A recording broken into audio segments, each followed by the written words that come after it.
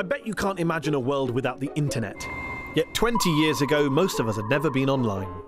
Email, Facebook, Twitter, Skype. We live in a connected world.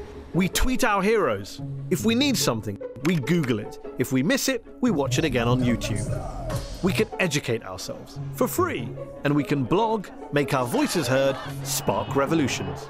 The internet brings hope of progress and democratic change. But does it really? Detractors say there is no such thing as internet freedom. Information overload makes us lazy. Free content debases our culture. Advertising is targeted to manipulate our choices. And mass online state surveillance erodes our civil liberties, destroys our privacy, and subjects us to censorship and oppression. Without security, liberty is fragile. Without liberty, security is oppressive. My name is Mehdi Hasan, and I've come here to the Oxford Union to go head-to-head with Jimmy Wales, founder of Wikipedia, one of the unchallenged giants of the internet era. The online encyclopedia, which is written by thousands of us and read by hundreds of millions of us, is all about spreading the sum of human knowledge to the whole of mankind. But is it degrading our knowledge, dumbing us down? And can it survive in the face of the growing threat to internet freedom? To help find the answers, I'll be joined by 4 experts. Herman Chinery-Hesse, known as the Bill Gates of Africa, Bob Ayres, a former US intelligence officer, Isabella Sankey from the human rights organisation Liberty, and Oliver Kamm, a columnist for the Times of London.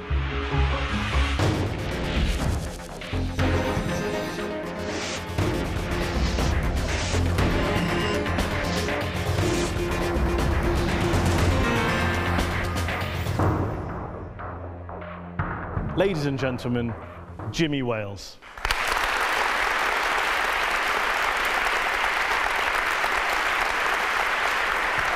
Thanks for coming on.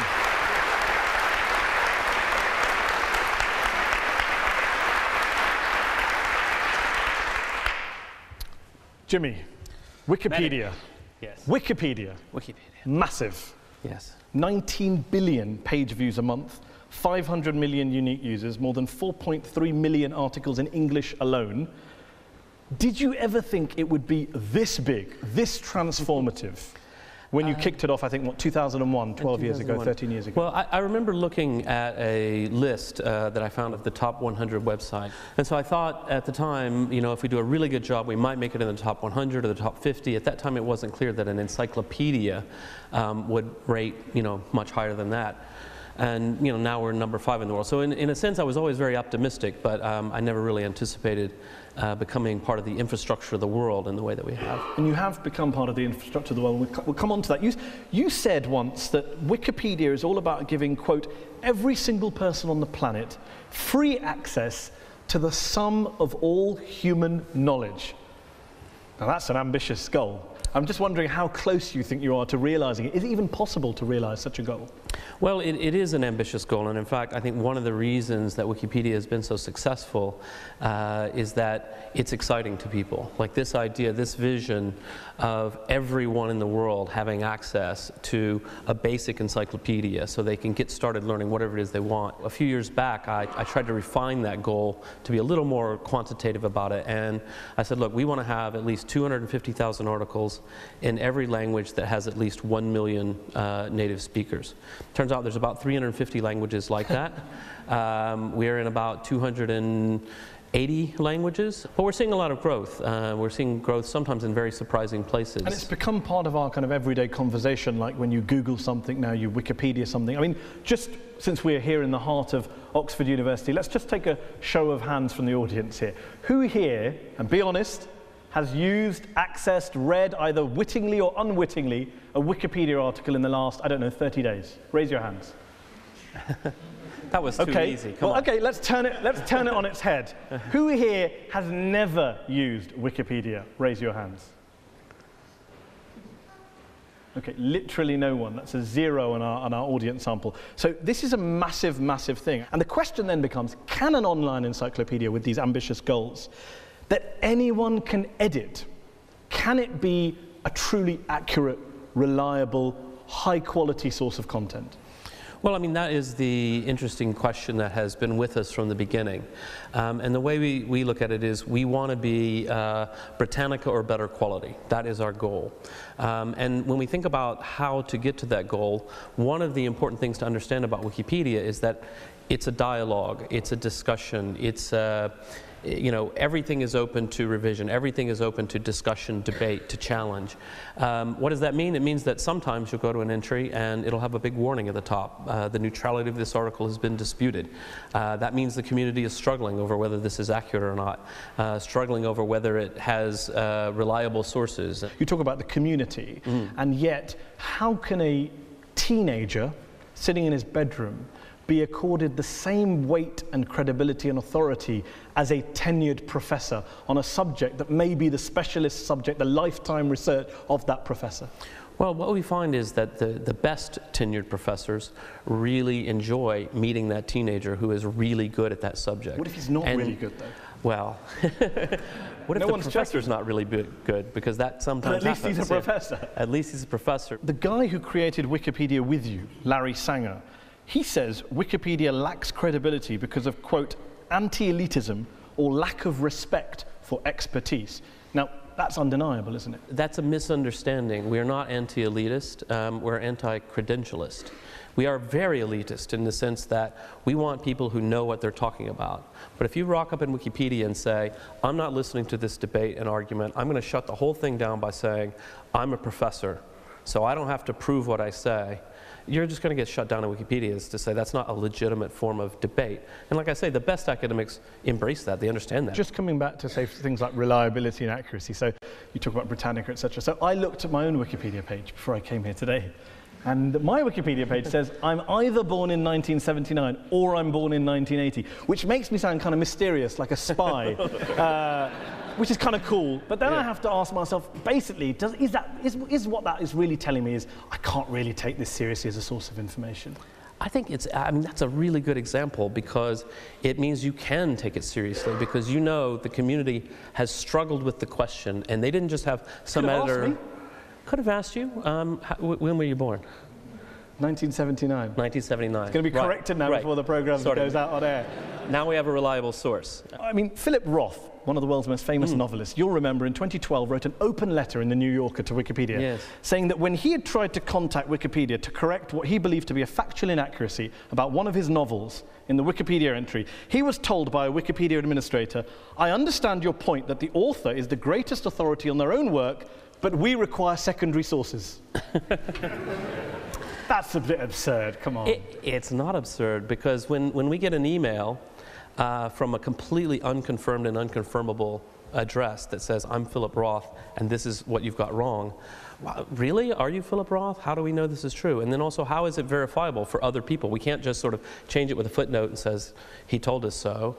We need something a little bit more than that. I mean, one of the funny things about Wikipedia, despite being this crazy new thing from the internet, is how very old-fashioned we are in a way. That we're always looking for a reliable source. We're always looking to say, look, we don't want to make the judgment call if we can help it. Forget me, forget Philip Roth. Your own Wikipedia page describes you as the co-founder of Wikipedia with Larry Sanger, a point you dispute. You say you're the founder and you tried to change your own page but couldn't. That's a bit embarrassing.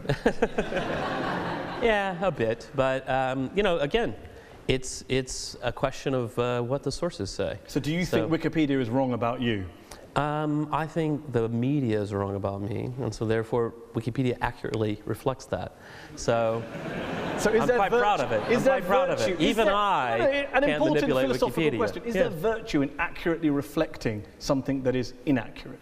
It's a good question. Sometimes people would make the mistake of thinking, oh, Wikipedia doesn't care about the truth, it has just verifiability.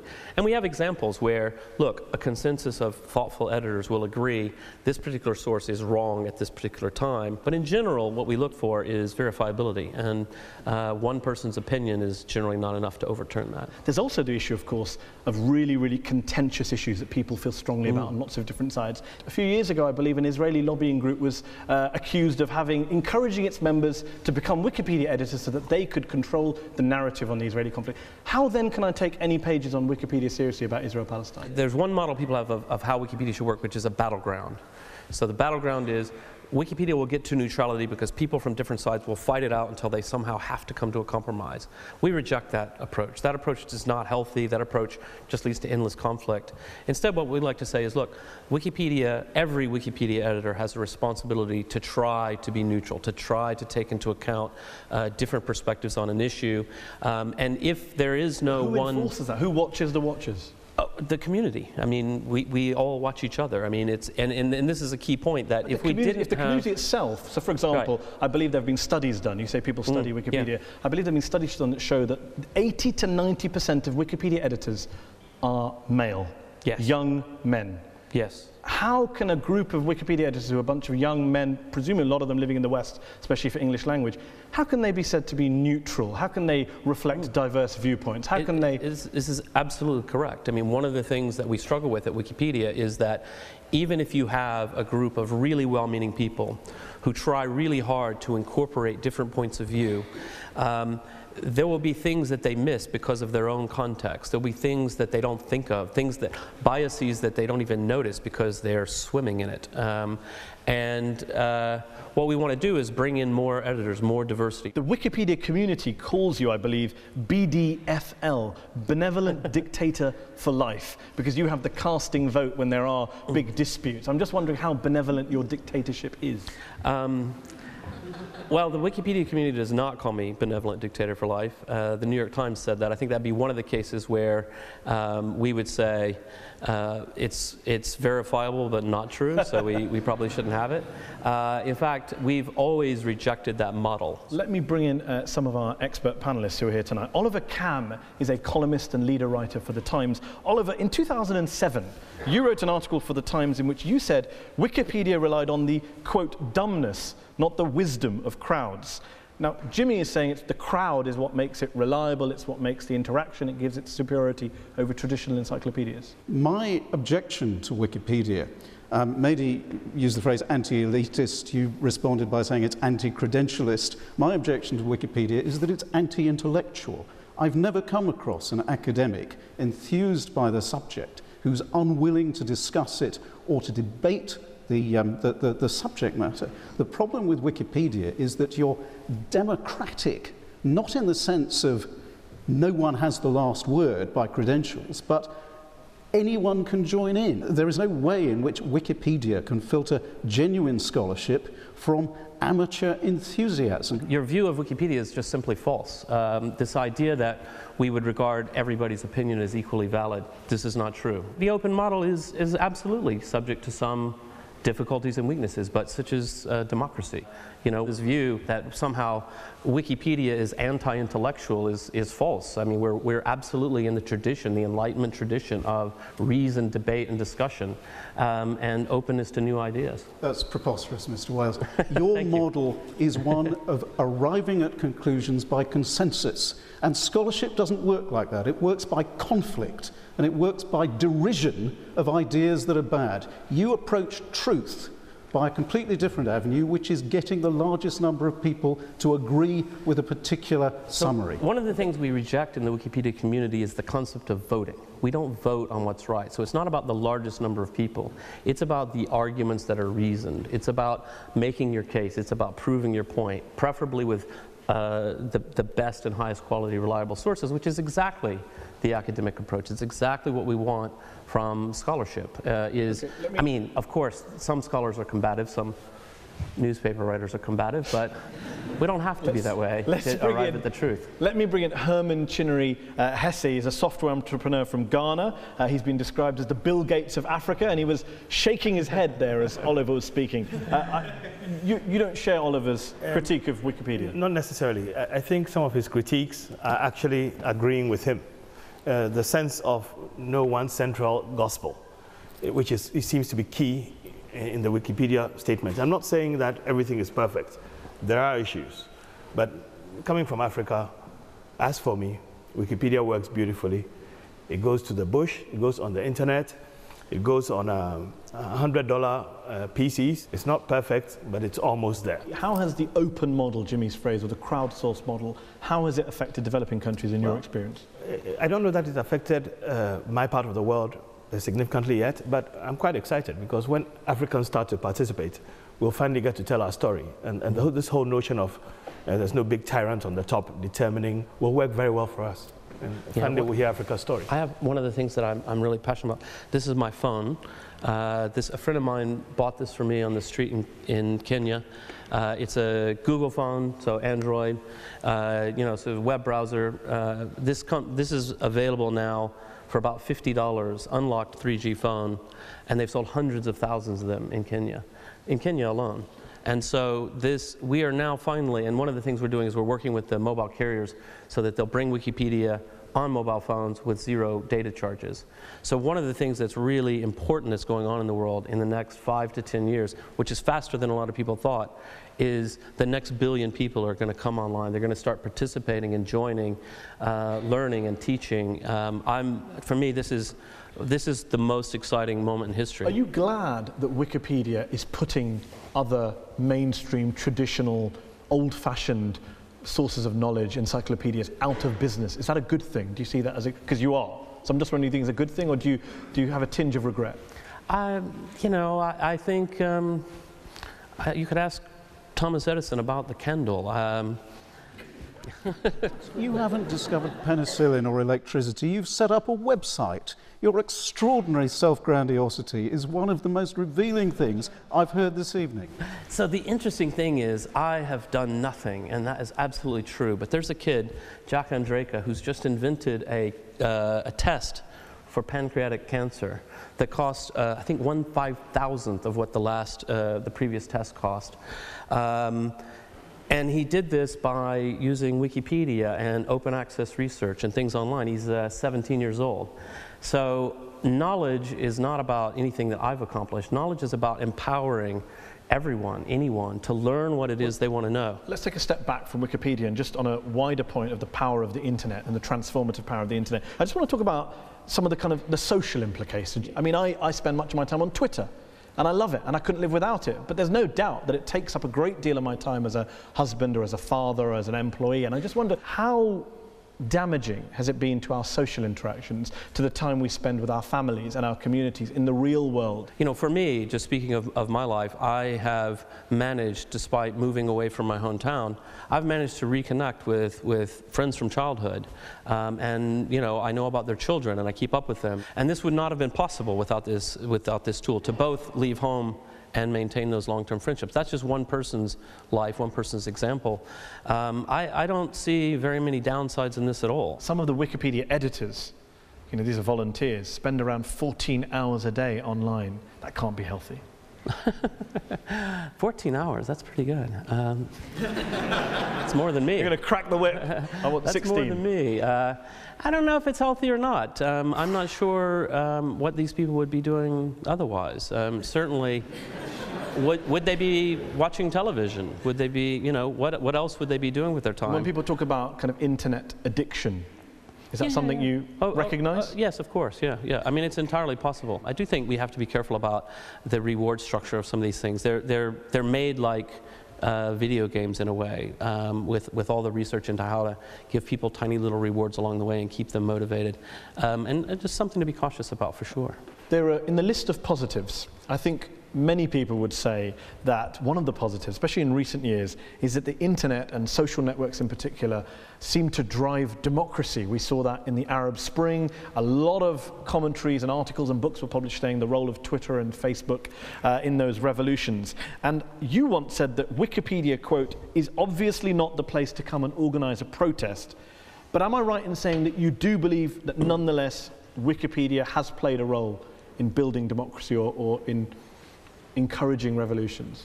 How so, if that's... Yeah, I hope so. And what I say is, you know, Twitter and Facebook have proven to be very valuable tools for people to self-organize, to go out in the street, to demand things, to raise awareness about corruption. You know, there are a lot of different elements of this that have been very good. But if we really want to establish healthier societies, better societies, it is a place to get started. It's a place to start learning about these issues, learning about what's possible in other places. Let me bring in Isabella Sankey, who's Policy Director for the British human rights group Liberty. When you hear analysts saying that we have this transformative potential. Twitter or Facebook or Wikipedia has helped drive the Arab Spring or revolutions in former communist countries. What's your response as a human rights activist? There's absolutely no doubt that the internet has been an incredibly transformative tool. It's a kind of unprecedented social experiment, and we've seen, as both of you I think have acknowledged, the huge benefits for freedom of expression, collective action, protest and democracy. It's a great democratizing tool at its best. As a human rights advocate, free speech is of course incredibly important, as is democracy itself, but our concerns, and I think they've been brought to light very much in the revelations we've had from Edward Snowden, is that when the internet becomes mastered by our governments, whether they are outwardly oppressive governments or perhaps more oppressive in secret, it can become a tool of oppression itself if it's not properly regulated, if those with a huge amount of power on the internet, the leaders of internet companies, are not responsible and standing up to requests from governments to master the internet and know all our secrets. Would you accept that point from Isabella? Oh yeah, absolutely. I mean, I think that you know, the internet is a tool, and it is not automatically a tool for good. And we need to be very aware and very cautious about lots of actually infrastructure issues. Just to give one example, Google has generally been quite good about encryption. They encrypted Gmail quite early on. I believe their data centers they keep very secure, but they missed a trick because the lines between their data centers weren't encrypted, and apparently the NSA was tapping into those. And now they're quickly sort of working to do that. That's an example of an infrastructure mistake. A lot of people believe Wikipedia is linked to WikiLeaks. People always, because of the name, and of course they're not linked in any way. No. I'm just wondering, is there any bad blood between you guys at Wikipedia and the folks over at WikiLeaks? I read somewhere that you're not a big fan of Julian Assange. I've never met Julian Assange, so I don't know him personally. I find him in email to be excessively combative, and most people who've had any dealings with him seem to come away with the same sort of impression. He and Oliver might get along very well.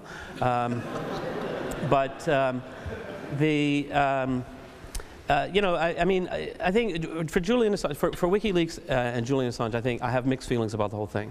Certainly, we need, it's crucial and important that in open societies that we have ways for people who have knowledge of wrongdoing to be able to come forward to make public what they know in a safe way. That is absolutely a good and important thing. At the same time, I think that WikiLeaks has been a bit loose about what they publish and when they publish it and how they publish it, and so I'm concerned about that. Are you annoyed they took the name?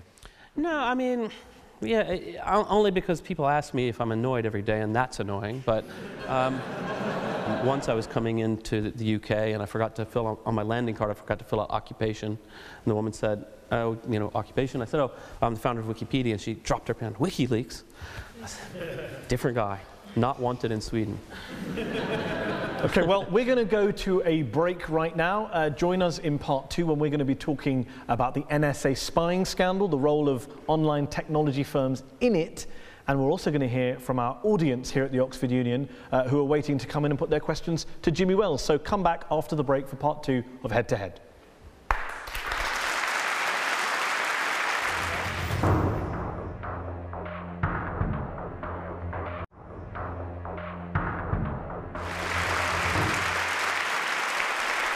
Welcome back to part 2 of Head to Head. We're here in the Oxford Union with Jimmy Wales, founder of Wikipedia, the world's 5th biggest website, the online encyclopedia. We're talking about the internet, its transformative potential, the reach of sites like Wikipedia. Jimmy, I want to ask you this question. Is it time for President Obama, for the US Congress, to rein in the National Security Agency, the NSA, which has been accused of archiving, accessing, collecting, data mining our online electronic communications? Oh yeah, definitely. I think it's incredibly important. I think that it's incredibly damaging and embarrassing to the U.S. I think it makes very difficult for someone like me to go out, as I do, and speak to people in authoritarian countries and say, you know, you shouldn't be spying on activists, you shouldn't be censoring the internet, when we're complicit in these acts of extraordinary intrusion into people's personal lives. So I do think that it's time to take a really hard look at it. What's more important is it's time that we really have the public debate that we didn't have the opportunity to have before we started doing this. I think if you put it to a vote of the general public, they would have never approved this kind of sweeping surveillance program.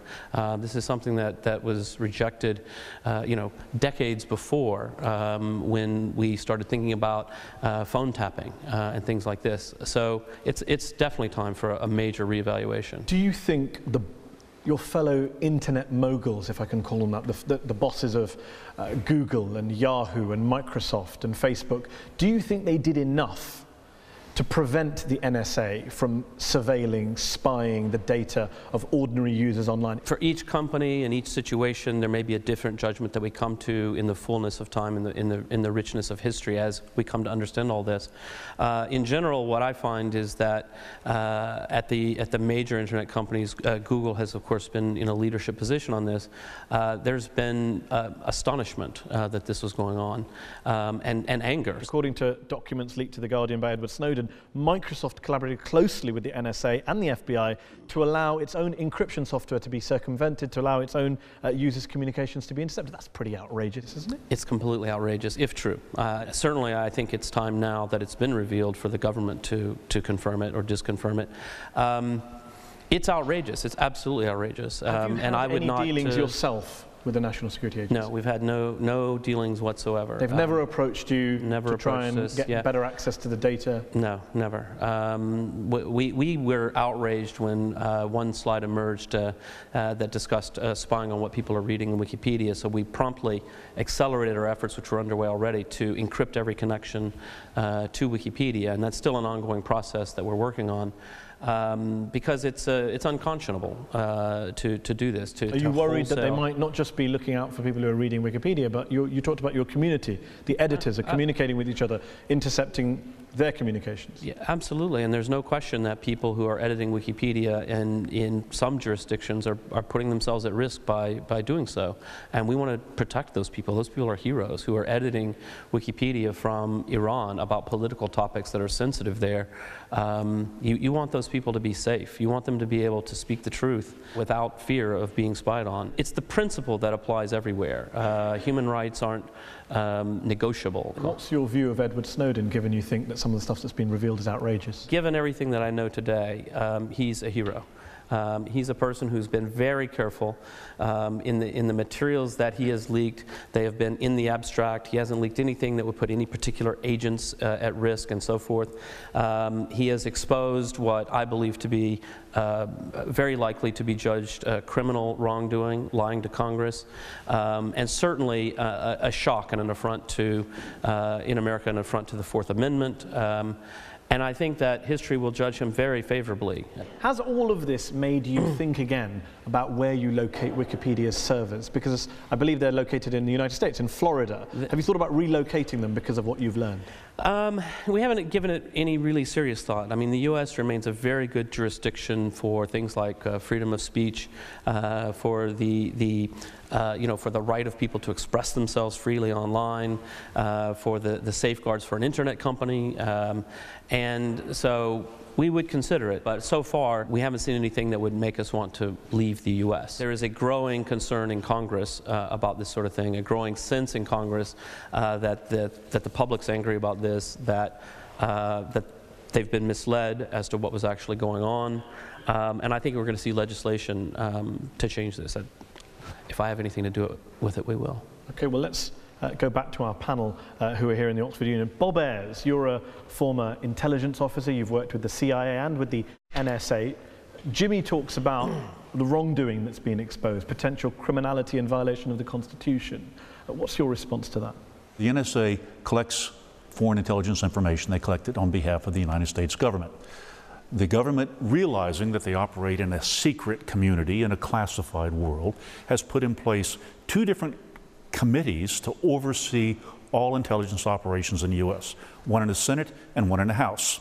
So when we say rein in the NSA, that's very pejorative, because the NSA is conducting a mission authorized by the government, supervised by the government, and overseen by the government. In October 2011, the Foreign Intelligence Surveillance Court, which is mandated with overseeing their activities, said that some of the surveillance programs carried out by the NSA were deficient on statutory and constitutional grounds. They may be a violation of the Fourth Amendment. Senators on those committees you've mentioned, like Senator Ron Wyden and Senator Mark Udall, have said, we were misled, we have not been given the full information. The head of the NSA has admitted to misleading Congress. There's a difference between misleading Congress and misleading the oversight mechanism that's responsible for seeing what they're doing. Congress is a public body.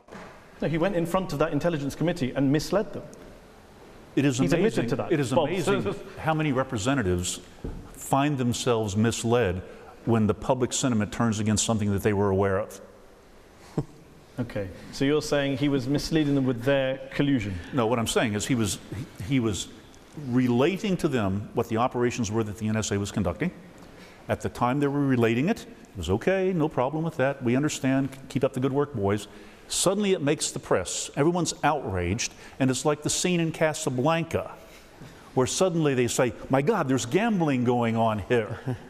Okay, one of the people in the Senate denied even having been briefed on intelligence operations. Let's take a step back and ask a wider question about principle. Should the NSA have the right, the ability, to spy on the, surveil, access the emails, for example, of everyone in this room, British citizens and residents? Why not? Isabella Sankey, why not? Privacy and the right to privacy is a very important, integral value. It's something that, that gives us our dignity at its most fundamental level. We've never believed in mass surveillance previously. The reason why both of these countries fought the Second World War is because we believed in the inherent dignity and respect for fundamental human rights and freedoms. And what it looks like has happened over the last few years is that very gently these principles have been badly eroded. Oliver Kamm. So long as there is sufficient regulatory oversight, so long as there are independent commissioners who've held high judicial office, who have to sign off on intercepting electronic communications, then I think it's necessary, because there are people who want to destroy our way of life. Indeed there are, but Oliver, accessing Angela Merkel's electronic communications didn't help kill Osama bin Laden, did it? No, that was preposterous. May I make a point about Edward Snowden, who, if he were a hero, would have faced the consequences legally of what he did and not fled to a state that imprisons feminist activists, intimidates gay activists, and murders journalists. We're talking about Russia there. Herman, I just want to bring you in here. Just in case people weren't across where Edward Snowden happens to be. Herman, in a continent like Africa, do you think certain unsavory regimes may look at what's going on and say, actually, we'll have a bit of this, if they're not already doing a bit of this? Yes. In my country, I think we're monitored a bit. I'm not naive about this. It's a difficult, dirty job. Maybe I'm jaded, but that's just how the world works. I don't think anybody has a problem with the idea of targeted surveillance. When somebody is suspected of serious wrongdoing, it's definitely justified with the appropriate checks and balances to put somebody else under surveillance, whether that's interception, whether it's bugging, whether it's following somebody in a car, whatever the technique might be. What's problematic here is mass surveillance. Once you establish the principle that says some degree of surveillance is acceptable, whether it's steaming open letters, whether it's intercepting Western Union telegraphs between different embassies, once you buy into the principle that it's okay, now you're only arguing degree. And terms like mass... It's so important. And when you're talking about... Wait, stop. I let you speak. Let me speak, please.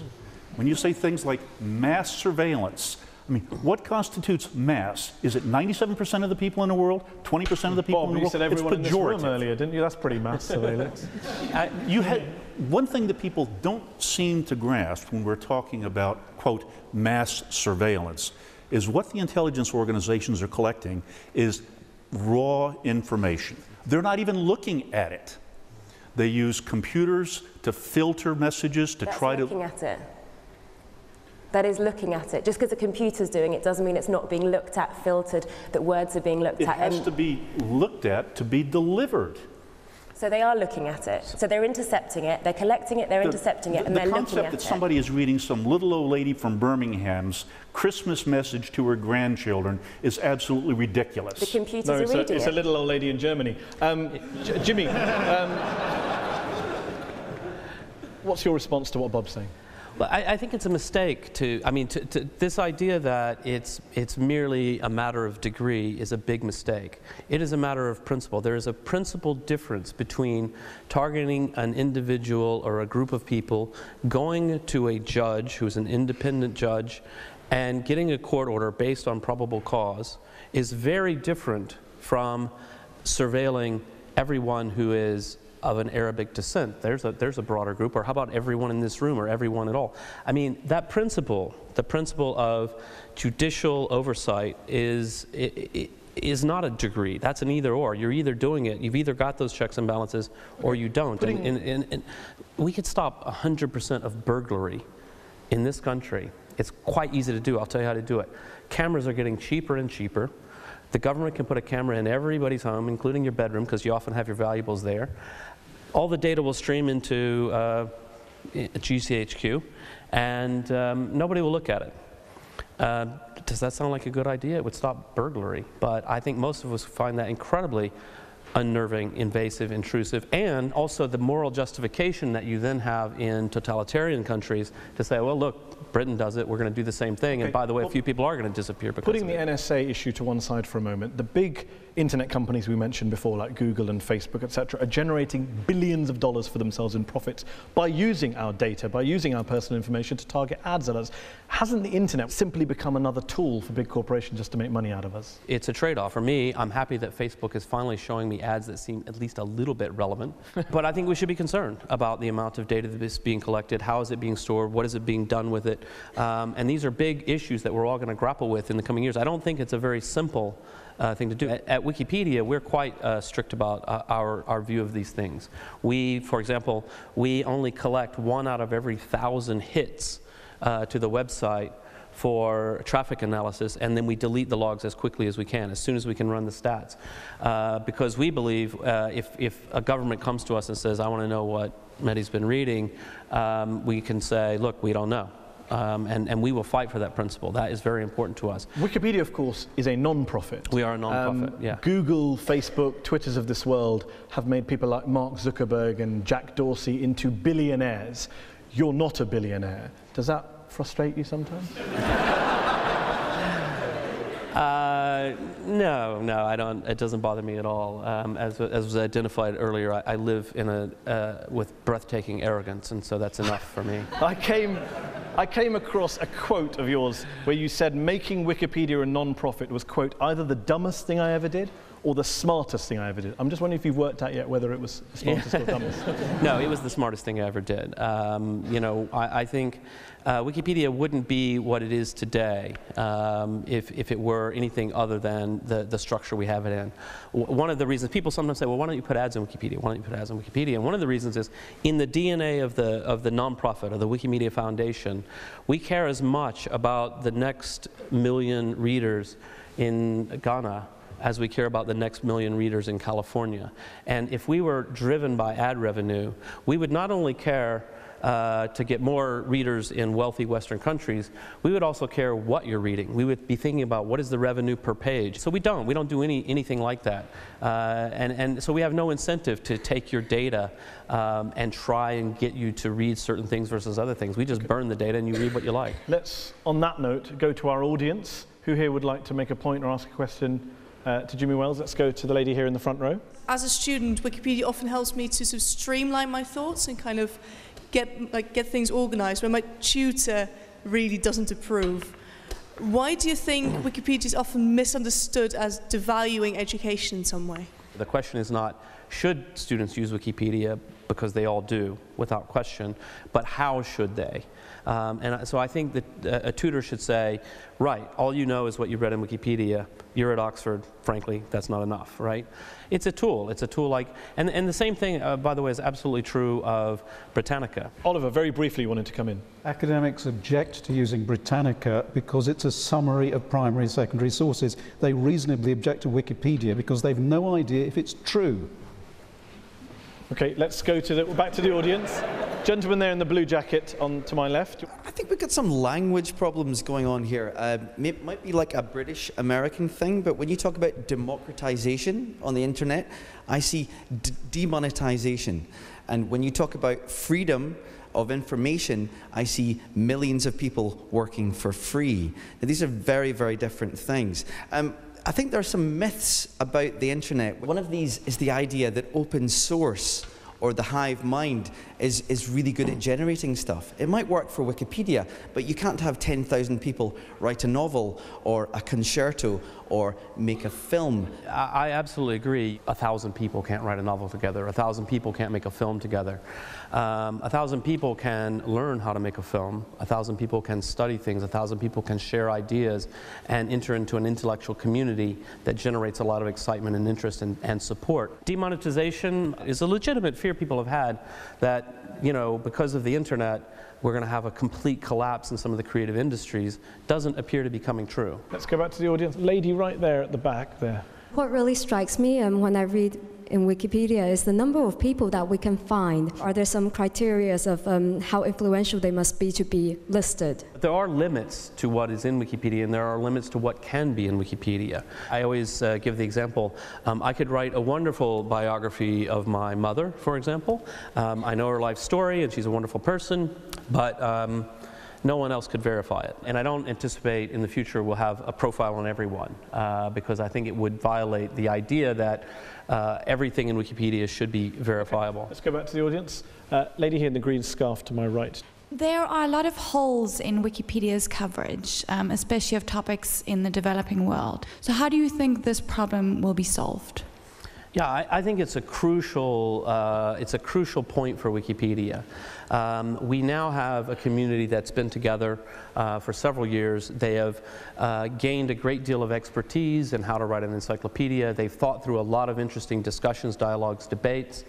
The danger that we have is that we become a bit too insular and that we're not welcoming enough to newcomers, and that we have a narrow view of what belongs in the encyclopedia. I was once in South Africa, and I was taken by a journalist to a restaurant in Guguletu, and I wrote a little entry about it in Wikipedia, which was immediately nominated for deletion, when in fact this is a restaurant that had a big and interesting cultural role in South Africa. You know, it was an apartheid era story and so on.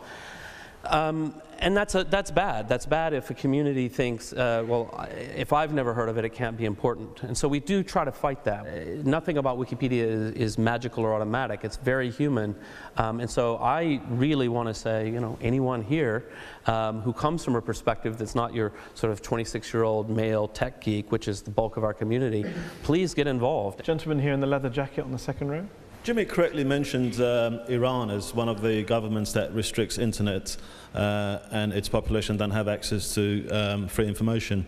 And we have this bizarre situation where you have the supreme leader, you have the president of Iran, you have the foreign minister, all use social media tools like Facebook and Twitter to appeal to the international public opinion, to manipulate the international public opinion, whereas for the population itself, these tools are illegal and they're filtered.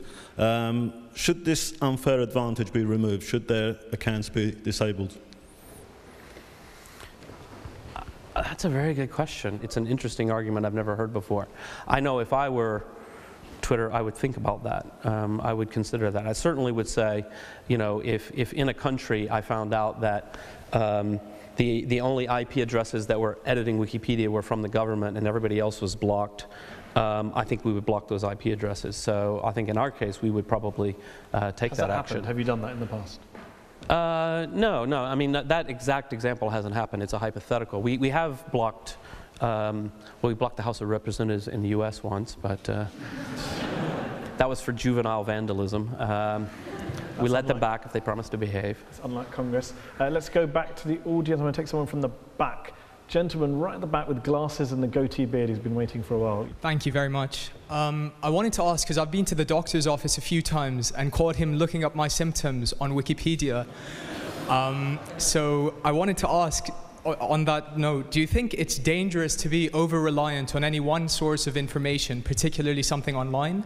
And on a related note, what do you think is Wikipedia's impact on the future of institutional education, particularly in the developing world? Thank you. Yeah. So, yeah, it is always dangerous to rely on any one source of information. It's interesting, surveys done of medical students, how many of them use Wikipedia. It's surprising and maybe a little bit alarming. But the impact of Wikipedia on education, particularly in the developing world, I think there are many different impacts.